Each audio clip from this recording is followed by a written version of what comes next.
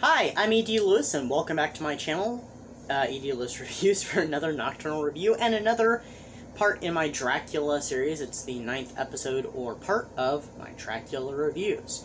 Now, before we get started, the other day, yesterday, which says Saturday, because today's Sunday, I got a piece of mail. I got a Halloween card. This is ironic, because I actually already have a Halloween card already made out and waiting for me to mail it to this person. So I got it from Regina at Regina's Haunted Library. It has, Halloween cat with a witch hat and, well, black cat is what I mean by Halloween cat, and bats in a forest. So it looks really cute, really cool. I like that. And it says inside, "Dear E.D., I hope you have a wonderful Halloween season. Hope nothing but fun crosses your path this Halloween. Love, Regina, Batilda, and Lily." And there's a little picture of Lily. It's a little bright in here, which I don't know why. I don't know if you can see. There we go. There's Lily. I don't know why it's so bright in here. I don't have any more light on in here than I normally do, so I don't know what the deal with that is. So thank you, Regina, and I actually have your card ready to go. I just got to get it stamped and mailed out. So let's get started with the review. Oh, by the way, if you're interested in any of my earlier episodes, they're on my channel. I don't have a playlist yet because the series is not done yet, though I have jumped the gun a few times and made playlists already and then added more videos to them later. I'm not doing that at this time with this one. But I will put a link to my previous Dracula review, which is the book by Freed Warrington, Dracula the Undead, and also I'll link my review of the Universal Studios Draculas, which fits in with this review of Dracula Untold from 2014. It stars Luke Evans as Dracula himself, as well as Dominic Cooper as Sultan. I have no idea how to pronounce it. I'm so sorry. I wish I did. But he's the Sultan, the leader of the Turkish Empire, and Charles Dance as, well, we'll get to that. And it was directed by Gary Shore. This film was originally intended to be the start of Universal Studios' Dark Universe. That, however, did not happen, and they decided to go forward with The Mummy, which was unsuccessful. And I have my thoughts on that one, but I mean that's not this video, so we're not going to talk about that. This film chose the origin story of Dracula. Here, I'll put it so you can see it. I mean, it's glary, but, it's the origin story of Dracula, and also sets up kind of a new storyline for him, because it does not work as a prequel to the Dracula novel, for obvious reasons. One being the Dark Universe, and two,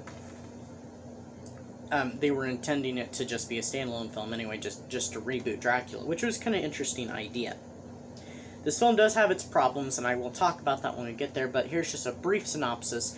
So, in 1462, Dracula investigates evidence of Turkish scouts in the area near this mountain. This mysterious mountain. So he goes in and he discovers that there's a bunch of bodies in this cave, remains of bodies anyway, and this horrific creature that hides in the dark, and it has obviously killed these people. He fights a little bit. He does strike it with his blade, and in the sunlight, the blood evaporates from his sword. Meanwhile, he's preparing for tribute to the Turk forces, and when the Turk forces come there, they want more than just the tribute of silver. They want 1,000 boys to basically be sold into bondage, essentially, and to basically learn to fight basically for the Ottoman Empire. Well, they want that, which enrages his people, and also he want his son. Well, this doesn't fly with Dracula very well, and so he goes back to the mountain after discovering the origins from the local monks, about this creature, that it was a man who had come to the mountain seeking power and knowledge from some, as they would call it, a demon, and it gave him, the power, but it trapped him in the cave and he cannot leave. Well, Dracula goes in and he finds out that this creature has been waiting for a person such as him to strike a deal with him and release him from the cave. He agrees to give Dracula these powers and says that if you'll get these powers, but you'll die and you'll become a lot like me. Now, if you, over the course of 3 days, if you can abstain from drinking blood, drinking human blood, you will go back to normal, and I will remain trapped in this cave. But if you do succumb, I will be released, and I will call upon you, and at some point he will make him assist him in a, as he says, a game of revenge on the creature that who had done this to him.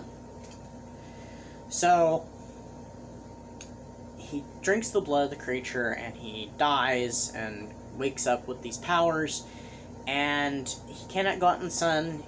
Sunlight, silver hurts him, but he has all these miraculous powers. He can turn to a swarm of bats. It's all really cool. And so he goes out to fight the Turkish army and the Turkish forces to protect not only his people, but also his family. All in all, it gives kind of the typical trope that's become part of the Dracula mythology nowadays, and since, like, really the 1970s, of Dracula being a sympathetic character, they give him a motivation for why he wants to become this creature, or how he becomes this creature, and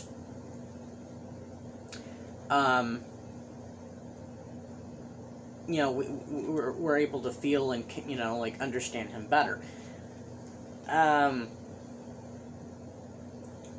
The film does have its problems, though. Excuse me. One of them, and this I think is, one of them is historical. It's not very historically accurate. Personally, I don't care about that, because I watch it for entertainment value. And it's really cool to watch. It's not very historically accurate, for one. Especially Dracula did not rule Transylvania. Prince Vlad, the historical Prince Vlad, he ruled in Romania, in a certain, I can't remember the area of Romania that he ruled in necessarily, but he did not rule in Transylvania. So, another issue with this, I would say personally, is one of the biggest issues with me, is that the Turkish cast is so whitewashed. None of them are being played by, people of Turkish descent at all. They don't look like how they're supposed to. There's this one character, he's like blonde-headed and stuff. I mean, he could have been like someone that had been raised in the Turkish army, as a, by someone, he'd been sold into this, I suppose, but it's very clear he is not Turkish, and it shows, it's so blatantly obvious, and that part just kind of bothers me a little bit. It doesn't look right. It looks wrong. But not to mention, I like Dominic Cooper, but he does not look. Never mind. We're just not gonna go into it further. Let's just say he doesn't look the part. He'd be better suited in a different role. I don't know a different role in this movie, but a different role. Maybe a different Dracula film. I don't know. Maybe he should play Dracula in the new Dracula film that Universal is coming up with. I don't know. The other issue is that they were trying to make this part of and set up the Dark Universe franchise. Well, when they started making this film, I guess it wasn't originally part of it, and then they got the go-ahead, so they did some reshoots, and they did film a brand new scene, which is the ending scene of the film, which is part of why it won't work as a prequel to the Dracula novel by Bram Stoker, because it sets it up in modern day, and we do see another character from Dracula pop up briefly at the very tail end. The other reason why, of course, it doesn't fit, though, as a prequel to Dracula is because in the book Dracula, the Scallamance is mentioned, which if you've seen my previous review and excuse me, my review on Dracula, which both talk about the origin of Dracula and the Scalamance, it obviously does not fit.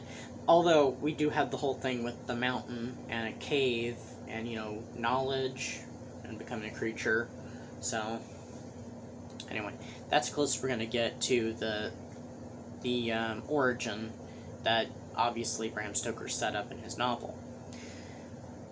I think they could have done without some of that. I think they should have made it more like a standalone, and then if it took off, then when they were going to make the sequel, then they could make it, you know, go into this dark universe. Or even if they thought about it being part of the dark universe, they could have just not filmed more scenes or changed things to where it would work into one, just kind of build off of this movie. Or, you know, make another film somewhere else in the dark universe and have it later connect or something, or have references. Yeah, I don't think they handled it overly well. The film is not perfect by any means, but it's entertaining to watch. It has really cool effects and gives kind of a little twist on the story of Dracula. But, like I said, it didn't do so well in theaters, but recently I did see somewhere, I don't remember where the article was, that the film has gotten has been gaining a second life through streaming. So apparently it's becoming popular to stream. So if you have a mind to check out Dracula, or want to check out something a little different for an origin story, I guess, do check out Dracula Untold. Oh, by the way, Charles Dance plays, I forgot, Charles Dance plays the creature in the cave, the vampire in the cave that, you know, makes the deal with him. Sorry, I forgot to say that.